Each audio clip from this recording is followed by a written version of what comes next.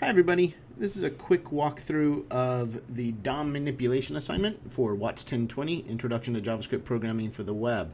So this assignment gives you a little mini site. It's just a single page static HTML site. It's based on a bootswatch.com template called Superhero. Those are open source templates. I recommend checking them out. You get some good ideas for how to modify Bootstrap and everything from that site. This project is basically meant to help you get into jQuery a little bit and experiment with some of the most common features of jQuery, and then you also have a lot of room to experiment with any additional features that you find interesting as well. So we're going to move through a set of basic requirements that pretty much breaks out into three main tasks. The first thing that we're going to do is create a pseudo login effect by replacing the login form on the page with some mock user data. And that's not really going to be a login, but it's just an example of how the user is going to be able to click a button, and then we're going to change content on the page when the user clicks that button. We're also going to activate some view details buttons. So we have several different places on this page where there is content that is not visible when the user first hits the page. This is lengthy content that the user needs to choose to view. And the reason being for that, you often see that in situations where people want to minimize the confusion of landing on a page or something. And so there will be a see more or read more link or something like that once you actually get to the content, and you click that and it opens up. And our goal here is to be able to create that view details button in a way that we can have one function that can handle all of the different buttons on the page. Finally, we're going to have a little vote mockup where you can click and you can vote, and we're going to modify a graphical display to change as you vote so that we're showing people a graphical rendition of the information. Stretch goals are stretch goals.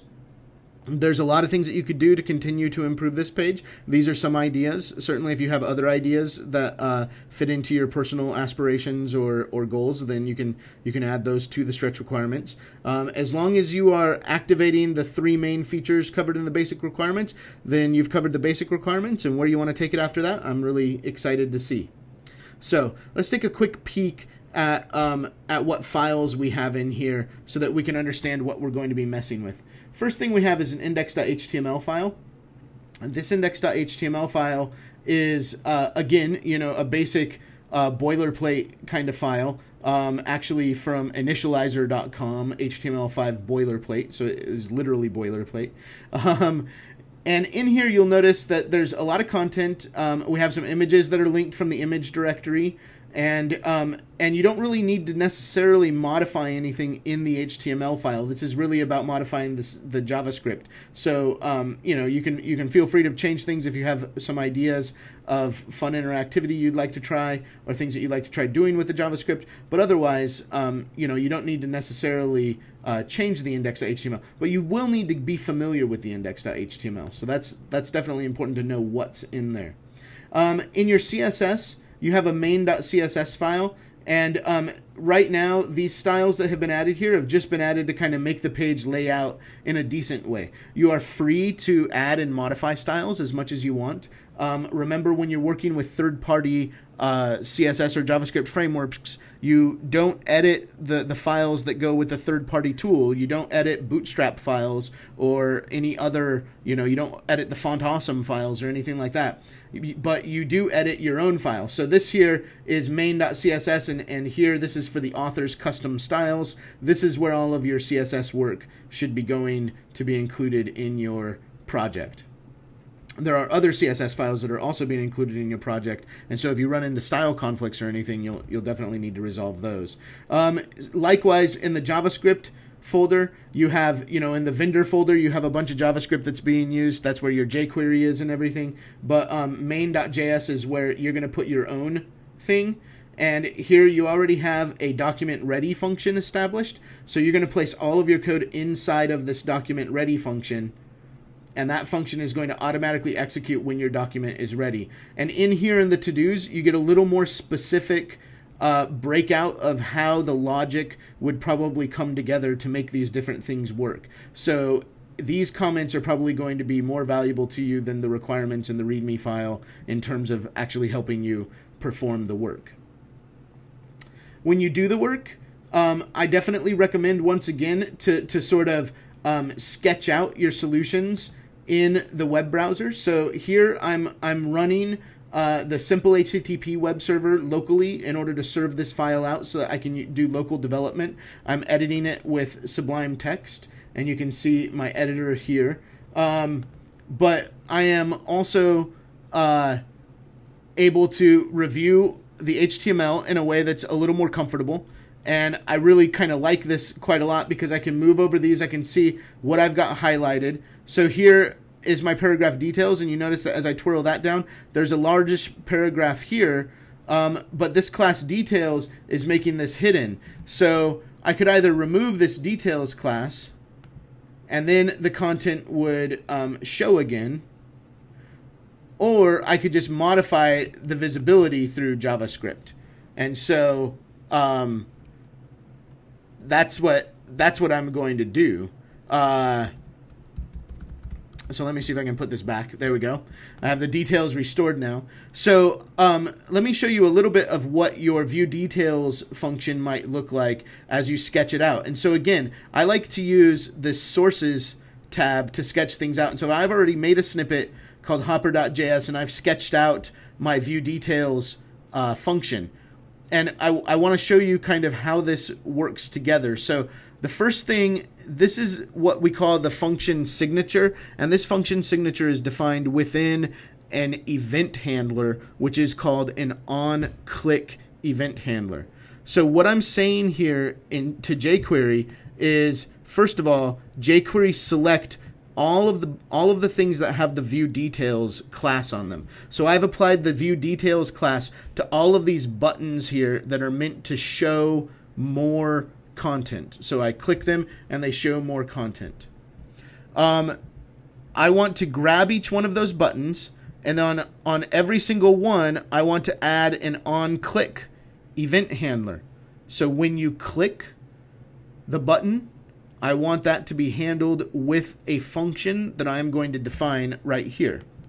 And here I'm going to define a function. And this function, jQuery will automatically send this function the event object. So remember, an object contains a whole bunch of properties and methods that can be used. And this event object is going to be super useful whenever I'm making changes to the page, because I want to know what was clicked on, and then I want to know where is that thing that was clicked on. So if you think about this process here, I'm trying to think in an abstract way where I want to apply the same code to each of these buttons, but I only want each button to reveal the content that's sort of associated with the button. And if we look at the HTML that contains these things, you'll notice that in every single situation, you have something along these lines where you have a div that is a container, and then you have the paragraph that is details, and then you have a paragraph that contains a link that has the class view details. So if I scroll down here to the debugging section, you'll notice that here I have a container, which is the debugging div, the div with the class debugging.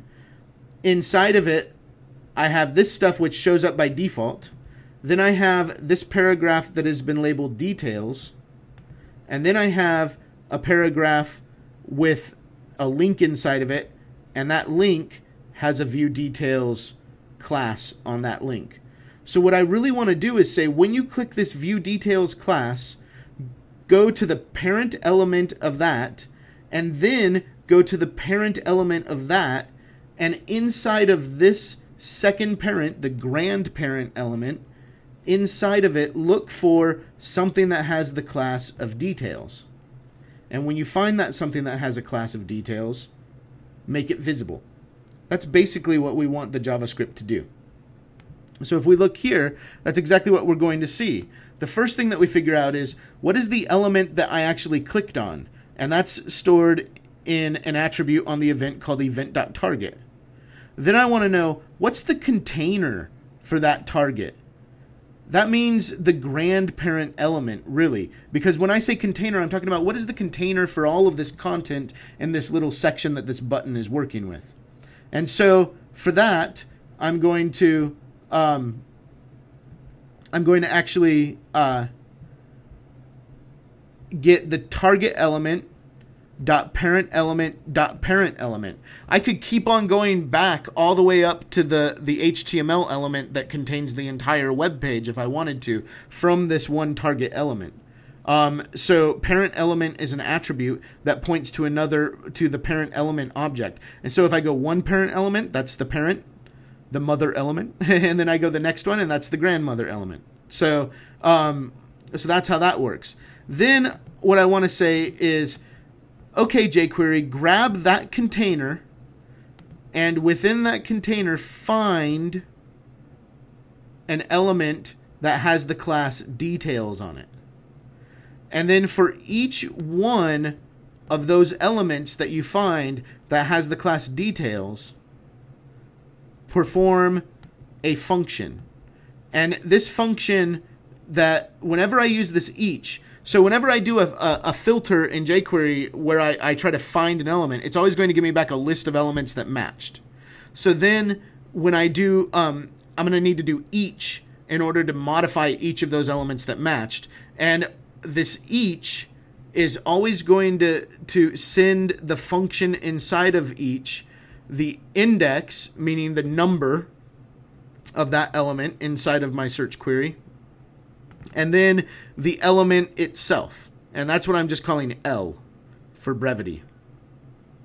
So now I can very easily use jQuery to determine whether or not L is visible. And then basically I just want to toggle L to be either visible or invisible depending on its current state. I don't really need to track the current state. I just need to say, if you've clicked this button and the L is visible, then make it invisible. And if you click the button and the L is not visible, then make it visible. So that leads me to this line right here, which is a conditional that just says if L, so again, I'm using the jQuery to select the L, and then jQuery has a method called is, and I can put any other CSS query in there, and the visible pseudo selector only selects things on the screen that are visible, and jQuery interprets that to mean that the opacity is not 0, that the height and the width are not 0 also, and that the display is not set to hidden. So those 4 things are what jQuery checks.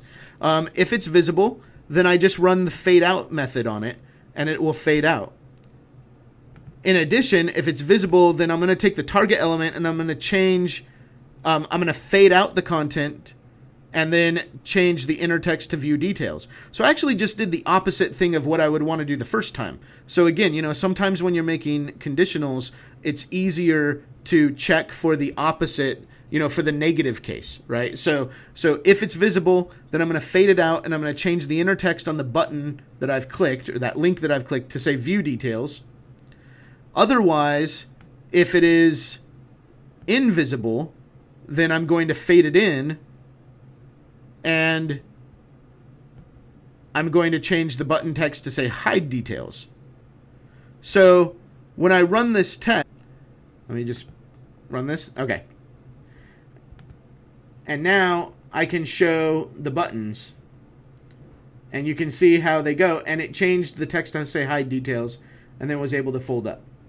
And that works for each of these things. If I click quotes, I get the quotes fading in, and you notice that the other things stayed hidden because I was looking inside of that grandparent container to enable things. If I just found details all across the entire page, then it would open up all of the details buttons whenever I pushed anything. So if I wanted to do like a global expand, I could do that as well. And then this button changed to say hide details, but it's actually the exact same link, and it triggers the exact same function. Just when the function checks, it says, oh, it is visible, so fade it out and change the text back to view details. You notice also that this text started out as learn details, when I clicked it, it changed to hide details, and then when I clicked it again, it turned back to view details. So this is a pretty good function, but it's not a function that takes into account necessarily the text that you initially had in the button. That would be something that you could also do on a stretch exercise if you wanted to. So that's a sort of quick explanation of how to write one part of this assignment. And again, it's much easier to do this work in the snippets in the browser and to be able to test and retest your work as often as possible so that you can keep working in a sort of a quick way. And then once you have this done, you can copy this, go back to your editor, and you can paste that in here under view details. Don't forget to adjust your tabs properly. And then it would also be very good if you added some comments in here and if you removed these comments so that you could have more streamlined code that just explicitly outlines everything that you did. So that's it for this assignment. Good luck with it. Have a lot of fun. Hopefully you'll be making really cool page about Grace Hopper pretty soon, and you'll learn a lot about this awesome software developer named Grace Hopper, who is so cool. Take care. Have a blast. See you soon. Bye.